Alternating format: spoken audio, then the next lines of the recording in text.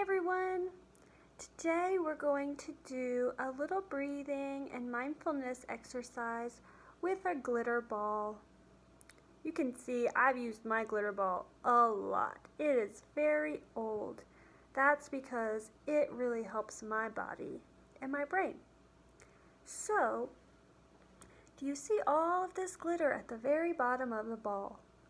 That's our brain when it's calm.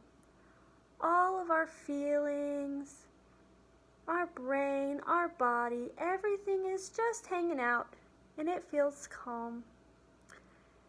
But when we get angry or sad or frustrated, our brain and our feelings and our breath gets really mixed up and confused.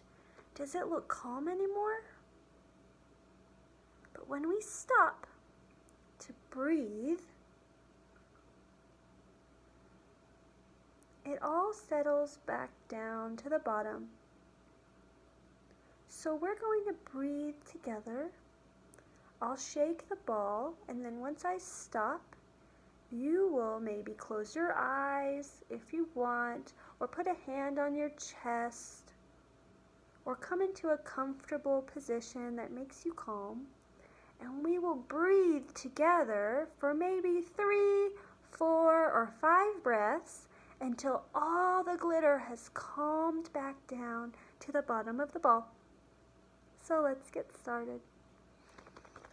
I'm shaking the ball. Maybe something made me really upset, or I'm scared and my brain just can't handle it and I'm not breathing. But then I stop and I breathe in through my nose and out through my nose. Let's do that again. In through my nose